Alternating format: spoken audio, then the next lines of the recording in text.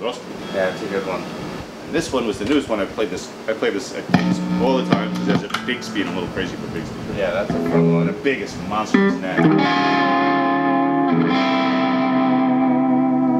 This one's a little hot. Yeah.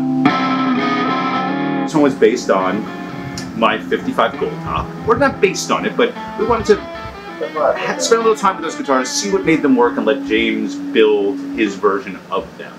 So obviously they don't look exactly like Gibson's because they're not supposed to. They're supposed to be James's vision of them. Yeah. But they sound a lot like that guitar. Yeah, open. They sound like vintage guitars.